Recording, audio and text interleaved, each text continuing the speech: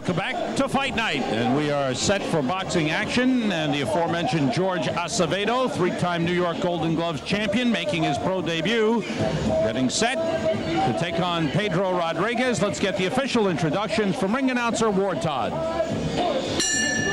Good evening, ladies and gentlemen. Welcome to a night of world-class professional boxing from the beautiful Paramount at Madison Square Garden. Tonight's officials have been assigned by the New York State Athletic Commission. The chairman is Randy Gordon. In attendance at ringside, Commissioner Rose Trentman, Deputy Commissioners Richard Herring, Steve Acunto, and Tony Mazzarella. Our judges tonight are Al DeCesar, George DeGabriel, and Harry Papacarolambis. Your physician is Dr. William Lathan, and the timekeeper at the bell, Cecilio Pedraja. Our referee for this first contest is Harry Smith. In the bantamweight division, 4 rounds. Introducing first in the blue corner, wearing the red trunks and weighing at 121 pounds, his professional record, 1 win and a loss from San Juan, Puerto Rico. Here is Pedro Rodriguez. And in the red corner, wearing the white trunks, red stripe, weighing 119 pounds, he is the 4-time New York Golden Gloves champion, making his professional debut from New York City, George the Ace Acevedo. From the Fighting Acevedo family, the 3 Acevedos, all Golden Gloves champions. Brother Daniel was supposed to be on the card tonight, but his fight fell through. And Brother Nick remains as an amateur. He's the youngest of the 3. Well, you know, next year we'll see Nick making his debut, hopefully here. Probably. In the Paramount. All right, final instructions have been handed out. This one is scheduled for 4. Billy Giles in the corner of George Acevedo.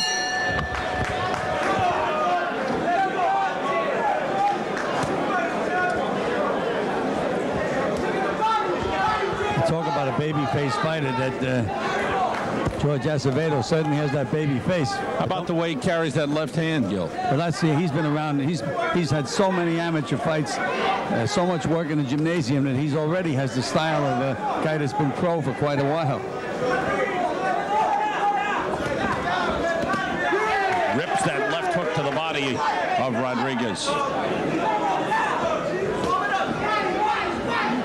You know, Sam, there's nothing wrong with carrying that left hand low as long as you get it up there when you get in the other guy's punching range. Acevedo going to the body again with good leverage on those left hooks.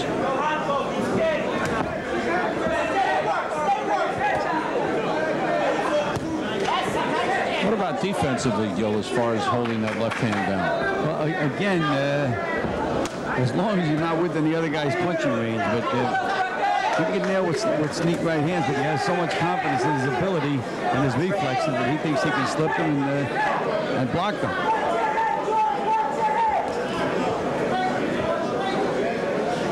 And you know, when he throws that, I used to call that an up jab. I used to teach my fighters to fight like that on occasion, like in the middle of a round, all of a sudden drop your left hand. Where he's throwing that left hand, he's like throwing it almost off his knee. And it's very difficult for the other guy to pick it up and block it. Now, watch where it's what I call an up jab. See how he brings that up, Sam? I used to have my guys do that for a while and then go back to keep your hands up and anything to confuse the other guy.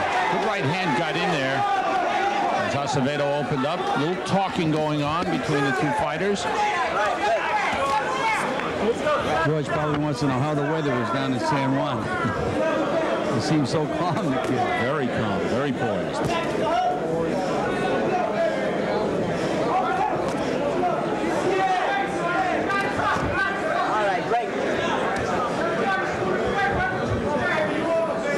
Rodriguez has done very little thus far. Acevedo carrying the fight.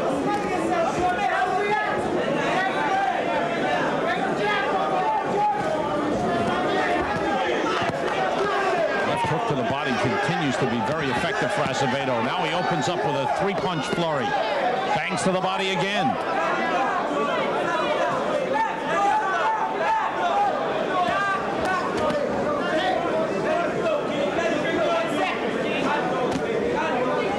winding down in round one.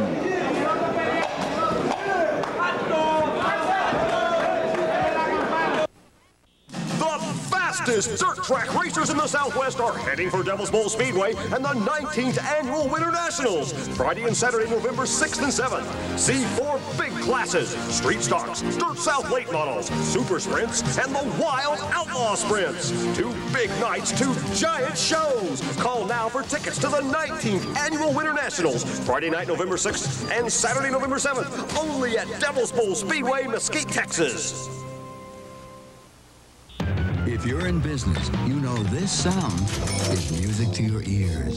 And maybe you'd like to hear that sweet sound of success more often. Whatever your business, one of the most efficient ways to increase it is to advertise on cable TV. Cable TV targets your sales message to buyers in your shopping area. Affordably, effectively.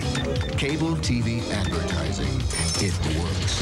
Call Doug Barrington, 637-7744. For round 2, scheduled for 4, pro debut of 3-time New York Golden Gloves champion George Acevedo in the white trunks. Challenged by Pedro Rodriguez in the red trunks. And often you look for an amateur stepping up into the pro ranks and hear a little hot dog from Acevedo. But how he'll adjust, and he's really under control, Gil, I think, and seems like he's been fighting professionally for years. Yeah, but Sam, you know, he's not fighting the way a bantamweight normally fights. He's fighting like he's a heavyweight. You know what? He's just standing still, and it's tough to get off the mark when you're from a still position. I'd like to see him moving a little bit more, using his legs a little bit more, as far as his boxing is concerned. You know, you can be a tough guy, but there's always somebody tougher, and that's when you have to outmaneuver him. He's not doing too much maneuvering. Now he's moving a little bit, but not the way a bantamweight moves. He got nailed with a good straight right hand by Rodriguez. He didn't throw too many in the first round. We talked to the Fighting Acevedo family, and Daniel and brother Nick, and we're told that there is another brother, only 10 years old, Joshua, who's 65 pounds and already has won 3 Metropolitan Junior Olympic titles.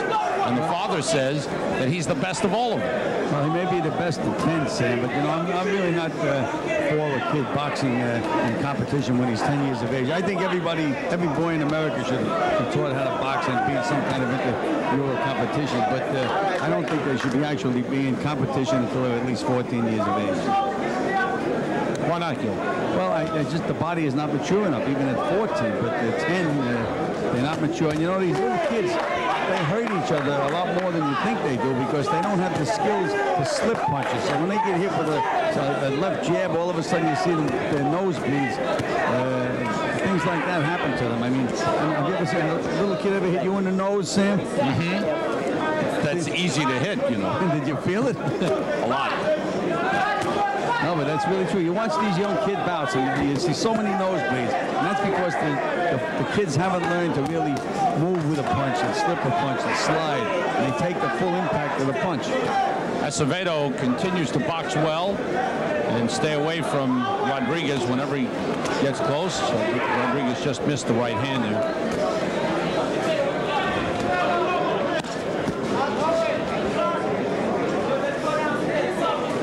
It seems to me there are tremendous benefits from those kid gloves programs. Yes, again, starting at 14. End of round 2. See all of the action of 1993 Rangers baseball with the best available seats for the final season in Arlington Stadium with Rangers season tickets. By purchasing season tickets, you will have the opportunity for the best seats in the new ballpark in 1994 and the All-Star game in 1995. Plan now to catch all of the exciting times of Rangers baseball in the final season at Arlington Stadium. For season ticket information, call 817-273-5100. Out for round 3. How do you have the first 2 rounds scored, Gil? I've given them both to Acevedo. A lot closer in the second round. Won the first round big. Rodriguez trying to step up his pace a little bit. Acevedo has boxed well. There's a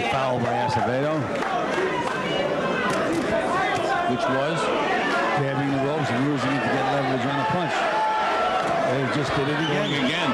Referee Harry Smith now has warned Acevedo about doing it.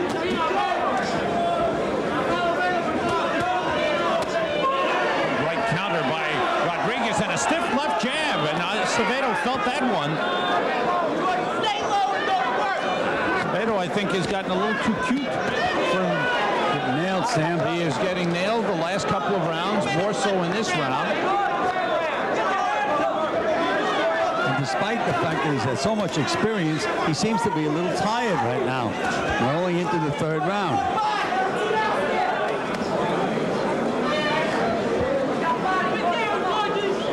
Notice that mouth open, Sam? Yeah, he's breathing heavily.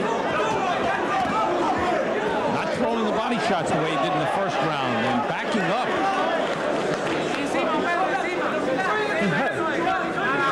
Seems to be some blood in the mouth of Acevedo and a caution for butting to Rodriguez. And believe me, he just took a timeout there, Acevedo. Took a couple of real deep breaths.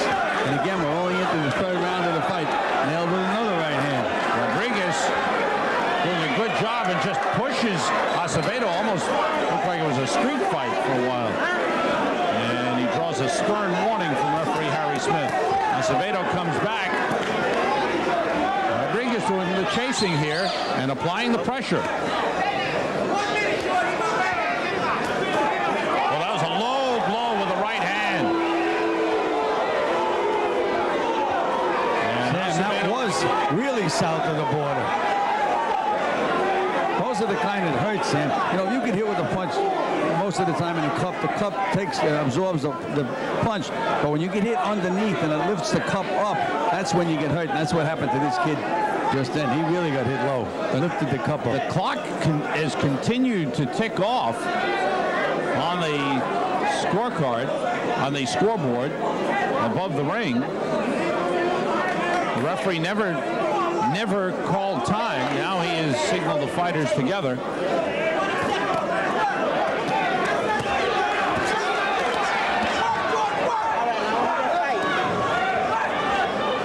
Rodriguez has been very aggressive. Good body shots from Acevedo. Acevedo slips, and the third round comes to an end. Rodriguez really angered over the low blow.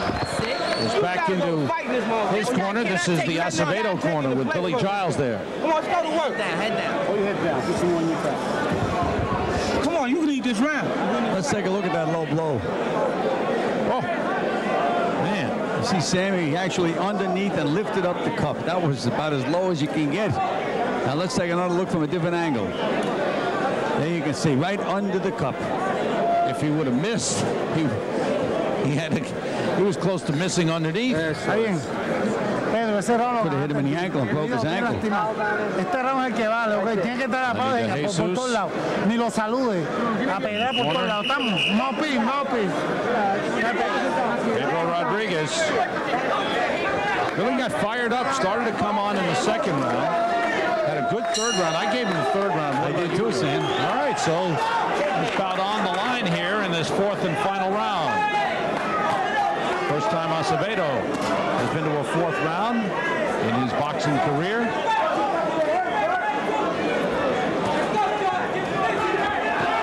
Again, Acevedo grabbing the ropes and draws another warning from the referee.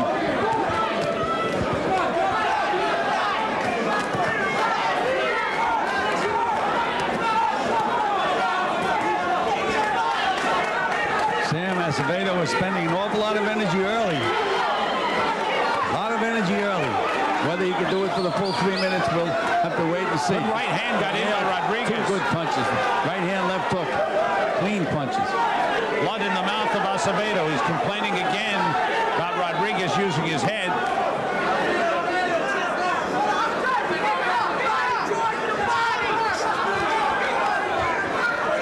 Both men missing.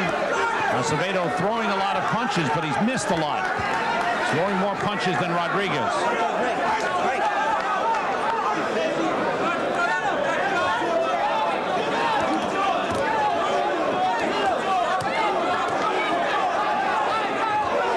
don't know if Acevedo got overconfident after a really good first round. Well, Sam really changed complexion. Right now, he's fighting for that first win, and he really wants it. But this kid doesn't want to let him have it. There was 2 good, solid body punches by Acevedo. That's where he was really effective in the first round. Well, see, Sam, that's what you can see now why he was a Golden Glove champion, Sam. He's had to suck it up in this round. I really felt it would be a lot more tired at the end of this round. So far, he's holding up pretty good. Still breathing heavily. Took a deep breath. Arms down. Rodriguez trying, giving it his all, but is not landing very many punches here in the 4th round. Body shots by Acevedo. Sam, those are real amateur punches. You can see him getting set to throw that one from across the street. Another good right hand by Acevedo. Another good one. From underneath. Now he tries to tie up Rodriguez, who won't allow it. Keeps throwing punches. Referee almost got clipped. Good right hand by Rodriguez. This is a Golden Glove fight, Sam. Finals of the New York Golden Glove. And you can see Acevedo is dead, tired. But look at the heart that kid has. He's throwing. Trying to stay away from Rodriguez in the final seconds. As we come to the bell, a good final round by Acevedo. Good tough battle. That was a good test. Well, now Acevedo will know what the pros are like. A little different than those amateur fights. Scoring on a 10-point must system here in New York. 10 points to the winner of a round, 9 or fewer to the loser. 3 judges at ringside doing the scoring. Pedro Rodriguez, 1-1 coming in. Not as slick as George Acevedo, but certainly he has a lot of heart as well. Credit him with a lot of heart in battling Acevedo and really forcing the fight in the 3rd round and again in the 4th. Here's a good straight right hand, a good left hook by Rodriguez. I thought Acevedo worked the body pretty well. That's what he did. That's what won him, in my opinion, his 4th round. There was one low blow, but that one didn't hurt as much as the one earlier. Not at all, Sam. I get more time in the gym for that on, don't I? Waiting the collection of the scorecards, and Ward Todd has them, and he'll announce the winner to us. Ladies and gentlemen, we have a unanimous decision. Judge George DeGabriel scores the fight 39-37. Judge Al DeCesar saw it 39-37, and Judge Harry Papacarolamba scores it 39-37 for your winner, George the Ace Acevedo. A successful pro debut for George Acevedo, winning 3 of the 4 rounds and taking a 39-37 decision on the cards of all 3 judges. Nice debut. Certainly was. And the judges, you and I, we were in line with the judges for once, Sam. Acevedo had to struggle for the win. He had to work for it. It wasn't a walkover by any means. Yes, in the middle of that 3rd round, he was starting to really feel it. But that champion's heart came through.